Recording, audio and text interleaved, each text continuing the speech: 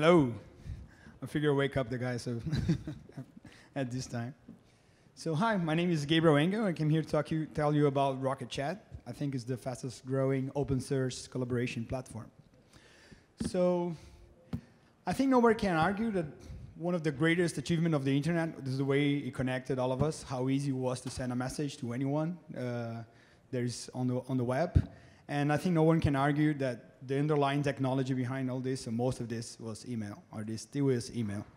But email is as old as the internet, and I guess the user experience is already showing its age. So it kind of created this vacuum where all this app that we are far too familiar with came to be and started creating this new interaction. All the collaboration tools, Slack, WhatsApp, Messenger, WeChat, Telegram. But they kind of forgot, or they left behind the beauty of the email, like how open it was, how everybody could own their own data, how they would connect to any other server. And they created all these silos where the big value is because they hold all the communication on their infrastructure. So that was born Rocket.chat, because we wanted to bring all this new user experience, all those new features in a world where you don't need to depend on those organizations. So we built it with 3 key differentiators. One, we figured that all the components of the application, from the server side, the client, or even the UI, should be implemented on, using a structure that you could change or add, implement your own channel types, do a whole branding of the UI, add your own bots, but create also different types of widgets. I guess once you have a channel with your team on it and you have this authentication and the streaming of data, you should be able to create different message types, new types of attachments, new ways to react to messages or new actions on messages. You should be able to customize what data you want about each user, and all the other components should change regarding this. So it's really thinking, if we start off with what those tools that we already know as a starting point, how can we dream of like what else could we build? So we figured that like being an open source was just obvious, because all those ideas, when you start talking to other customers, would build the greatest product. And also thought this needed to be a decentralized, as email is. So it needed to be server spread. Everyone can own the email. They can host on their private cloud, AWS, so on, but it needs to be a decentralized application. So the idea really got attention. We also were featuring Rocket News, Product Hunt. In a couple of months, you could see Rocket.chat being used from presidential campaign, from one of the largest transport company in the world, Deutsche Bahn, and even the Brazilian space agency. They were using Rocket.chat to discuss about the designs of the Brazilian rockets. It got translated into almost 50 languages. And our container was one of the most downloaded containers for business apps on the Docker store. And you could see people all over the world using Rocket.chat as an example how to do DevOps, ChatOps, and just as being a way of so easy was to integrate into everything. We got awarded, we got recognized like for InfoWorld, the Black Duck, OW2 as some awards of innovations and usability. And even got showcased by Google on the Google Next Cloud in San Francisco early this year as one of the startups using the Google Cloud platform. So we got a really good adoption and a community that was created around Rocket.chat. We now have about 600 developers, committers to the project. It's getting close to 15,000 stars. And we track the number of servers being deployed. So now you're reaching 150,000 servers, which they altogether have about 10 million users. And about that idea that we have that people should be able to customize and do whatever to different use cases, we found in the wild that that really happened. That is a stockbroker in Sweden that created a Rocket.chat where they used to talk to their clients, and there are whole new features for when you're talking about a specific stock or a fund. They get the news, they get different graphs about the progress, or they can even give orders to buy and sell from inside the chat. We have this other company that we help them to build a chat for universities, where each teacher becomes the moderator of each channel. So you have a very separated access layer, and they have to submit papers and then can discuss the papers, discuss the work that students are doing. We have this other company, it's called Steam Connect, and they also build a Rocket.chat for hospitals. So every patient then becomes a channel and then invites all the doctors, invite all the X-ray machines, and so all the exams get posted into the channel, and they get to discuss and talk to nurses, order more exams. So it really proved that we have traction in different industries. So by the end of next year, we got approached by NEA, who made an offer, and we closed a deal in a Series A round, and they invested $5 million. That was, almost a year now. So we have been focusing since then in creating, a SaaS platform. Created a SaaS platform, and also have some companies started contacting us because they wanted to pay for support and have SLA. BNDES is one of the largest banks in Brazil. We have Ubuntu also has a server and a support contract. We're doing work with the PwC, and even like Sony, the guys who came to meet us, they have 400 developers on the PlayStation platform. They made all the customizations to integrate with the single sign-on from inside Sony. But the way our vision is that we see all this changing from the how you consume all the services. Rather than having a PC and having on your website, or then people go to smartphones and became the new platform and you're consuming services via apps, we see now more and more than people are actually starting to consume services as bots that live on whatever chat platform they're consuming. So looking at this paradigm shift, we see on the long term creating the largest marketplace for those apps, bots, and services. So that's how we see you can still give away the core of our platform for free, can keep open source, and we'll create the ecosystem for a very, very large marketplace. We already have 10 million people, and it's growing really fast. So this is the team today. We have 25 developers plus 600 contributors worldwide. And we want you, not just investors, but other developers, other companies who are looking to use the next generation of collaboration platform, and invite you all to board our ship and rewrite or write the new chapter of collaboration platforms in the web. Thank you.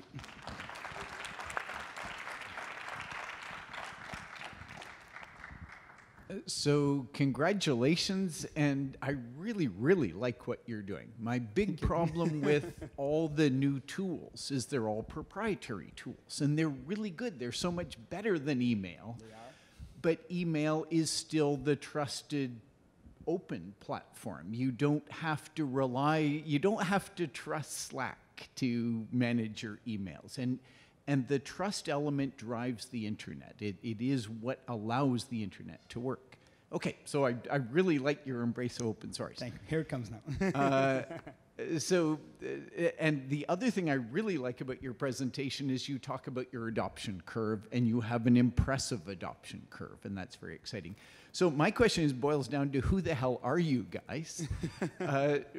So where are you based out of? Whose idea was it? And who am I trusting at Rocket.chat to manage this project through to success? Fair enough. So I'm Brazilian. So the company, the headquarters, or the development center is still in Brazil. Half of that team is still based in Brazil. Porto Alegre, if you're familiar, further down south. The idea behind was mine. I'm the founder and the CEO. And I guess I always been passionate about open source since university time, when I published my first open source project, and that attracted some guys from IBM to go all the way down to Brazil just to meet me. And I was still in university. They wanted to meet me and see if I could work on a project for them, writing what you see is what you get, editor on the web, early days. And I was running my own company, so I was flattered, but I still kept running the projects. And then I guess years later, when I had the opportunity to build something that I think, okay, those guys have built something great, but I agree with you, we need to bring this back to open so it can be ubiquitous. I think email is ubiquitous because there's pretty much no barrier for entry, right? If you want to host your server, you host it. If you want to get Gmail, you get Gmail. If I want to send a message, I don't need to ask you what platform are you in. And we believe we need to bring this and the new UX and messaging apps together. And that was like our problem. We built it because we wanted to see that happening. The community got really excited. And I don't know, it's a very organic thing that is happening. And we always are going for MIT license in all the stuff that we're building. We are building a SaaS because we want to remove one of the barriers for entrance. We help other hosting providers to actually offer Rocket.chat, even that we have containers being published in all the major container marketplaces. We just want this to spread and keep the license. And we think the marketplace is then the key to generate revenue. We have a lot of people developing plugins and extensions, and all those bots, they're coming to us and like, we want to be able to, your users, if they need a bot to do customer support, we have this bot, and then we will have the marketplace for all those add-ons and extras. For the, you showed some pretty large enterprises up there, BNDES and Citibank and some others.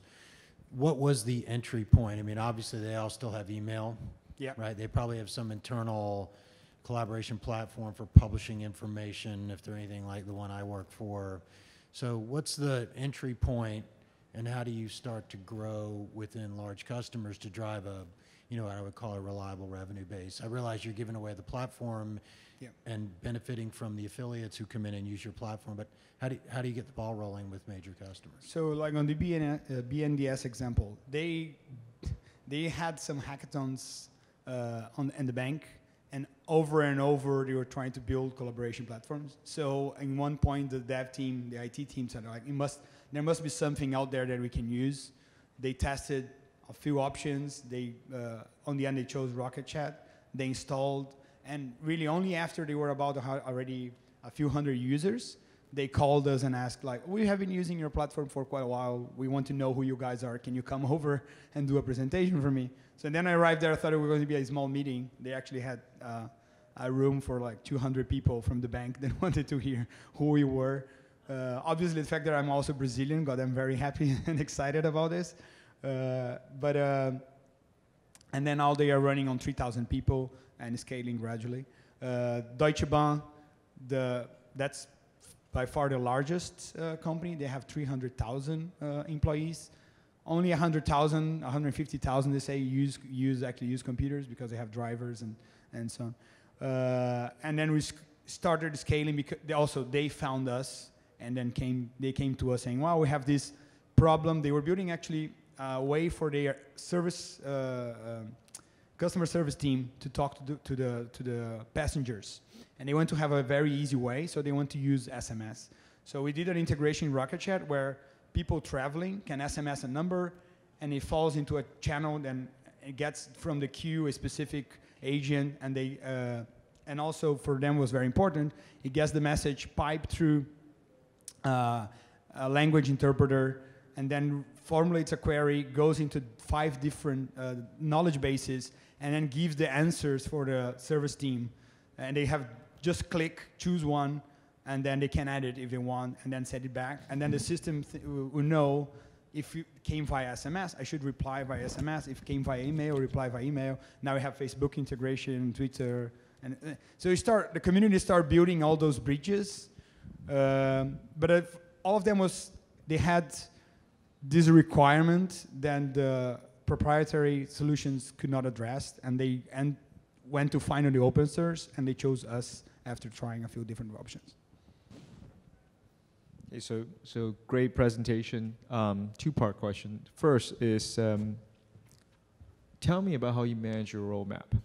The challenge with managing a product used by 10 million people and use it all slightly differently, roadmap, coming up with a standard set of roadmap that pleases the crowd is actually very challenging. Yeah. So obviously open source have some features that you can offer with that from the community, but I'd like to hear that about your process. So it's the first part of the question. Second part of the question on a different tangent is that what's your revenue model? Not that it's super important for you right now, but I'm just curious how you guys are thinking about that. So the first part is the architecture help us make the roadmap more flexible. And because we have a component architecture that a lot of people come and ask, we need this feature. So sometimes you just need one of the developers to tell them how to build, and then they can create that feature as a plugin. So we have our roadmap, things that we're going to use our developers to do, but we dedicate a good part of our day or helping the community building the features that they want, and then they actually do the pull request and add it. And we have, for instance, one of the biggest pull requests was from the Department of Defense in US. We didn't have a layered enough, customizable enough access and roles and permission system, and they were like, wow, we need to comply with the DoD 5.0, whatever, there was a spec. So we helped them to build it, and then they did a pull request of all the APIs and all the parts. It wasn't on our roadmap, so it was a really great collaboration. And our architecture allowed us to do this most of times. The second part, sorry, he was talking about the roadmap, the revenue model. So now we have about 20 companies paying for, some larger companies paying for support and SLAs. Some companies pay for the specific professional services and developing plugins. But the end goal, we have some companies paying for the SaaS, but the end goal I think we want is the marketplace. But it's not just a single revenue model. It's not just the SaaS or just the support, or it's kind of a mix between those things. And mainly because some people tell me like you should choose one and focus in one, but the way we see is each one of them, if we don't have it, it becomes a barrier for entrance. If we don't have a marketplace, the tool will not be complete. If we don't have a SaaS, some people will not use because they don't want to deal with the complexity. So it was almost trying to address the reasons why people would not use Rocket.chat, and we want to be ubiquitous. We want to be as broad as email. So. Well, great. Gabriel Engel, the Rocket Man from Rocket.chat. Thank you. Thank you.